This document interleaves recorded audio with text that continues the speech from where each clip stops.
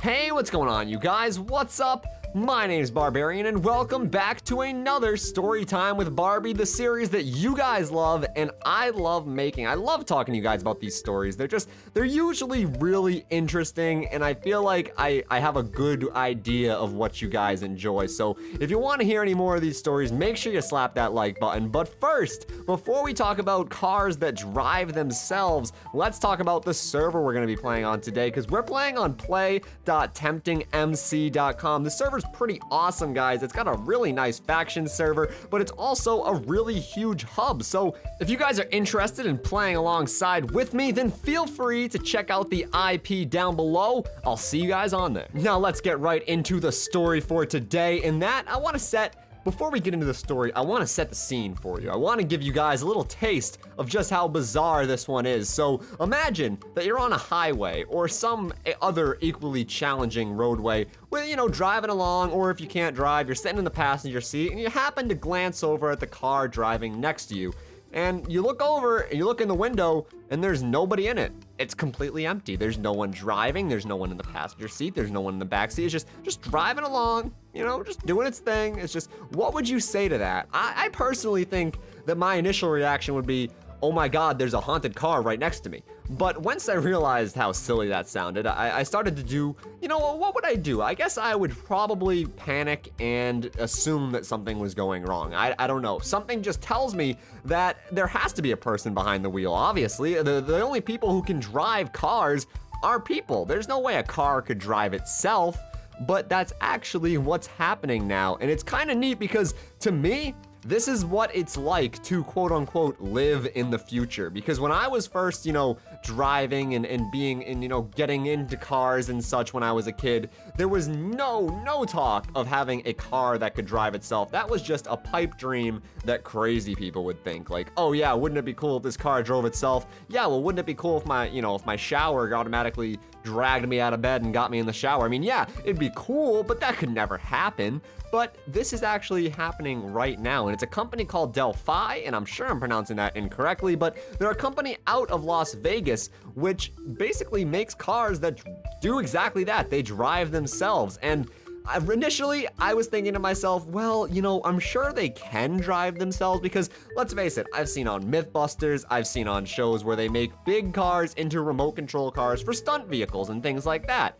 And obviously that's great, but I've seen firsthand, watching those episodes, that they're not the most reliable things in the world. They're probably not the best car you want to be driving. And I honestly just would not suggest, getting in a car that is being driven by a stunt driver. In fact, when they have those remote control cars, I'm pretty sure they're not allowed to put anyone in them, just because it's so probable that something's gonna go wrong. You don't want to have a car being driven with precious cargo that doesn't actually have any sort of failsafe.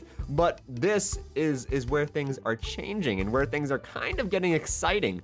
This car is not only able to drive the streets. It actually is driving right now in Las Vegas. It's not able to drive the streets of Las Vegas perfectly. It's logged over 300,000 miles. That's more miles than many of us will drive in our entire life. I mean, 300,000, that's circling the earth, I think, like 10 or 12 times. Something ridiculous like that. So the point is, there's really no need to worry about that. 300,000, actually, wait, 24, I don't know. It's a lot of times anyway. So that's what it's doing. And it's actually starting to do a little bit more than that. It's actually starting on a driverless cross-country trip. So this car, which can essentially drive on its own, no people needed, will not only be driving the streets of Las Vegas, where it's allowed to drive, and the streets of California, but it's also going to go down through Texas, all the way through Louisiana, swing past Florida, and go up all the way to the East Coast on I-90 to New York City.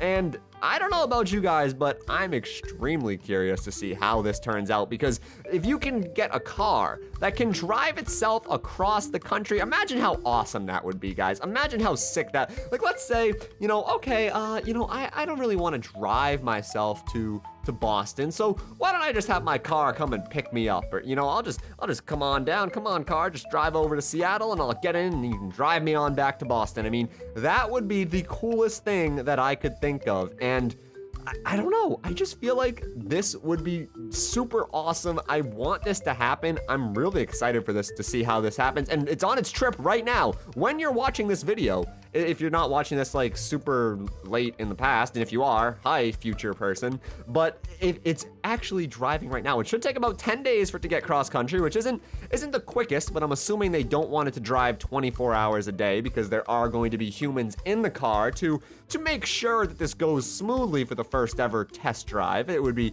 very bad if the car didn't go very smoothly and it crashed on its first drive ever, so they're trying to make sure that they have a fail-safe in place. But I just want to think about this. If this car does in fact drive cross-country in a safer and more efficient way than a human, what's to stop us from actually turning these cars into a reality? Think about it. These cars right now, according to the spokesperson of this company, are already light years and bounds more safe than a human driver. The lasers and the computer system that is being used has a much quicker reaction time, milliseconds, compared to what humans have, which is, quite frankly, kind of slow. I mean, you guys have all been there when someone throws something at your face and you try and swat it away, but you always do it too late because you're not quick enough. But, or at least maybe that's just me.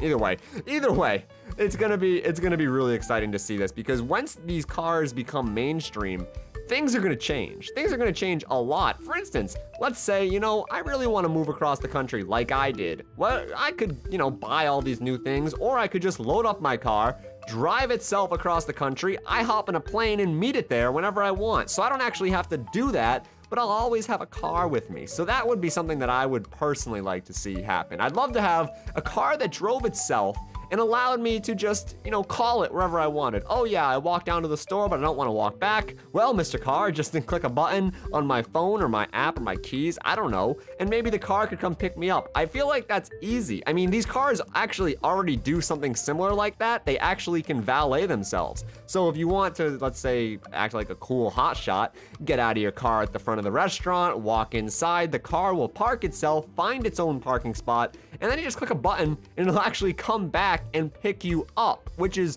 just unbelievable. It's mind-blowing to me, because normally you'd have to have someone sit with the car the whole time, and valet is annoying. Sometimes they abuse your car, sometimes they don't treat it nicely, so it's like, why wouldn't I want to have the car drive itself? That just seems so much cooler and so much awesomer.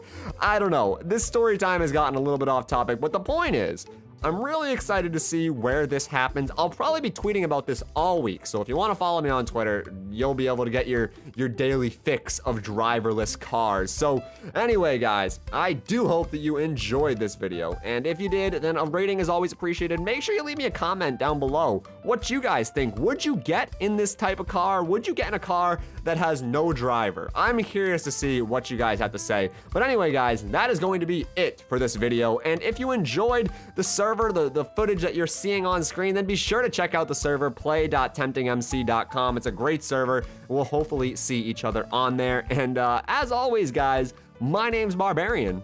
Peace out.